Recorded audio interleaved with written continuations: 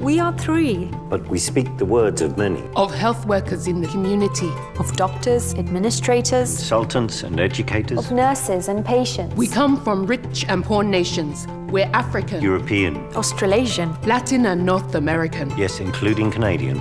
We have one thing in common. The belief that things must be done differently. Better than before. Much better than before. Something happened I couldn't ignore. It was a winter's day, totally ordinary. I'm a physician. Every day I see 45 patients, sometimes more. In addition, I visit the sick at home or speak on the phone. I eat on the go. I love what I do, but it's a 12-hour day on replay. I work till I drop. It never stops. Nothing bad happened that day, but for some reason I was in disarray. I don't know why. I met my dad and I began to cry. I was 42. I said, I can't do this anymore. That day, something broke. I knew something had to change. The system had to change, and the change was me. I had to be the change I want to see. Even before the pandemic, burnout was endemic. Now we're giving even more, drawing on reserves that deplete our core. If we want to care for others, we have to care for ourselves. It's vital for our mental health. Ask anyone why attrition is so high year on year, and the answer's clear. Chronic, excessive workload, blame and fear. Here's what's at stake. In a blame culture, staff hide their mistakes. And when you don't know what the mistakes are, how can you raise the bar? What lessons can you take? What improvements can you make? I did a survey and was shocked to find nearly half were scared to speak out. On top of this, we had 80% burnout. When morale hits the bottom, the atmosphere's rotten. Mistakes are made everywhere, which has a direct effect on patient care.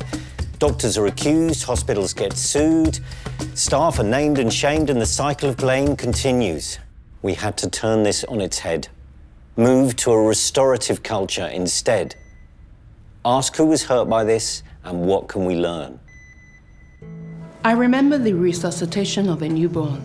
There was an argument on the ward between a junior doctor and a nurse who had been there 20 years. It got really fraught. The doctor cursed the nurse and sent her out. We're not taught to listen to what others have to say because health education is done in a hierarchical way. Fortunately, the baby survived. But poor communication can lead to complications. To avoid these muddles, we implemented huddles where everyone from patients, physicians, nurses, to clinicians meet many times a day to discuss what each case will need and build consensus on how to proceed. We also have debriefs to list what went well and what was missed. And we talk about how we're feeling. It's a process staff find very healing. All the numbers show outcomes are much better. And burnout is half what it used to be. We're not there yet, but we're on the right trajectory. Compassionate leadership is about co-design and co-creation from everyone in the organization. There are 4 steps to compassion. Listen. Understand. Empathize. And then take action. I'm from a country with high maternal mortality. Now, after every death, we do an audit to learn how we could avoid it. We identified 3 sources of delay. Firstly, the mothers may be in remote locations or not have the information to recognize early signs of complications. Secondly, did the primary healthcare facility lack skill or ability? Finally, did the hospital make a wrong turn? There is no blame, we just want to learn what to change or who to train. The results have been stunning.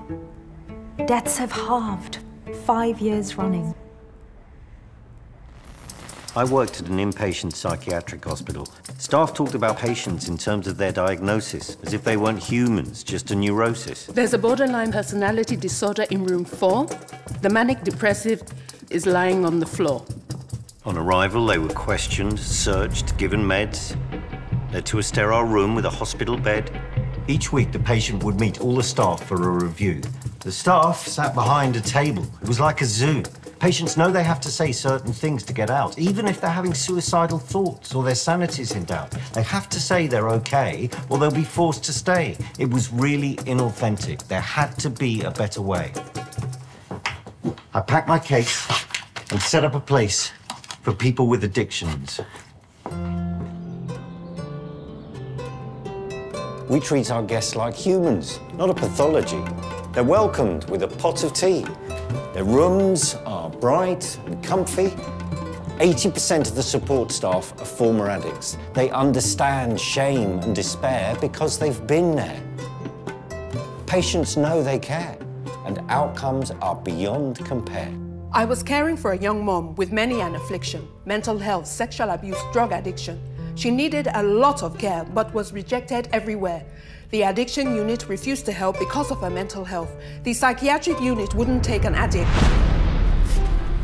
So her options were restricted because the agencies weren't communicating. These silos are really frustrating. I brought the agencies together to see whether we could work better to serve these patients and sow the seeds of stronger relations between our organizations. We embarked on a process of co-creation which led to several innovations, like sharing our learning and training, broadening our vision and building trust. The big shift in quality came with the decision to switch to a common policy. We are patient advocates. I lost my daughter because they diagnosed her brain tumor as epilepsy. Our baby boy was brain damaged because they didn't check for kernicterus when he had jaundice. The medical profession is frightened to partner with patients who've been harmed. They're scared of being exposed. They get alarmed. I wanted to get everyone at the table. They said I was ignorant and unstable, but I persisted, and now, because of me, there's a patient on every ethical committee right across the country. We changed the standard of care. We wouldn't let it rest until the guidelines on jaundice said they have to test.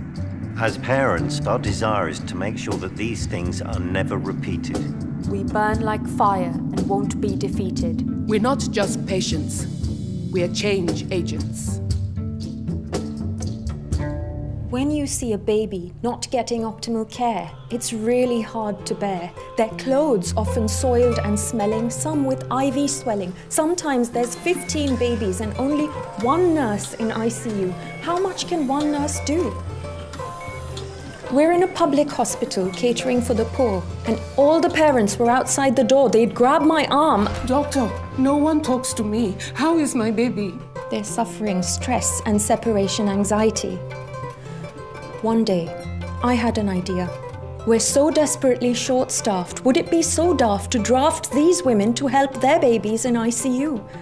The nurses were bemused by this new direction. You can't expose preterms to germs and infection. The mothers will get in our way. I thought that's what they'd say, but I pushed it through, and we had to train them in what to do, how to wash their hands, how to put on protection, keep everything clean. But the mothers were so keen, even changing a nappy made them happy. A mother's dedication is a powerful medication. We can learn so much from mums because love impacts outcomes.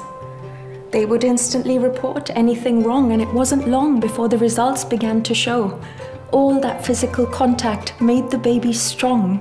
It started as an HR solution, but it's turned into a revolution. There's been a ripple effect that I didn't expect. The mothers have gained confidence and self-respect. They have new skills, which is empowering. I see uneducated women flowering. And what they've learned will spread to the future and beyond the home to their daughters and friends having babies of their own. And for the nurses, as they're released from tasks that require less skill, they can focus more on babies that are ill. Some people think that family-centered care is about passive participation. But for me, it's about transformation. I am a nurse. In my country, when a baby is born with disability, the mothers are blamed, accused of infidelity and shamed. Some babies are abandoned, killed, or maimed. There was a baby with anencephaly. A part was missing from her brain. They denied the baby oxygen and a drip. It was inhumane. The mother and nurses refused to touch her for fear of bad luck. The consultant told me off for picking her up. I told him never again to say that to me. I've given my blood, paid for their surgery, even set up my own spina bifida charity. Every baby deserves to live or die with dignity. No discrimination, no rejection, no stigmatization, no dehumanization. We don't know how many babies are born with anomalies because we don't count them. They are dismissed like they don't exist. Without data, I can't make a case to the powers that be because there's nothing on which to base a policy. I was training to be a surgeon, and then my dad died. And I realized that I could save more lives if I worked in QI. That's quality improvement. Let me explain why. My dad was diabetic. He got a blister on his foot that went septic. His surgery was delayed twice, and he paid the price. They gave him too many steroids. He became bloated and was seriously affected. His wound got reinfected. He grew weak. He couldn't get up. He needed to eat. The nurse told my sister to give him some liquid, so she did, but they didn't say he had to sit up. She lifted his head and offered him a drink from the cup. It was a big mistake. He started to aspirate. He was in a terrible state and didn't recuperate. It wasn't fate that took him away. It was a catalogue of mistakes. And he wasn't the only one who died this way. Their death certificates will say they died due to complications from the disease. But my father didn't die from diabetes. I don't blame the doctors. It's the system. We don't know we're making mistakes because we're not looking for them. In QI, 1 stitch saves 9. Imagine you have 2 boxes of insulin, both look the same to you, but one is 40 and the other 100 IU. Each requires a different syringe, but they look the same too. They're in the same fridge, the same drawer. They get moved every time anyone opens the door. The doctors are tired. Some work 36 hours non-stop. If you give 100 IU to someone who needs 40, their blood sugar will drop. They'll fall unconscious and could never come back. It's so easy to give the wrong volume from the wrong pack. We changed the color of the boxes to make it simple for the doctors. These improvements in safety and hygiene save lives. Yet we face resistance from some physicians, an insistence that they know best. To them, it's an imposition. They're simply unimpressed. After a safety review, we discovered that these doctors actually knew the right thing to do. They just weren't seeing it through. They weren't incompetent, just overconfident. So instead of getting into a fight, I asked them to teach everyone how to do it right. And when they become the guru and guide, they couldn't be seen to let standards slide.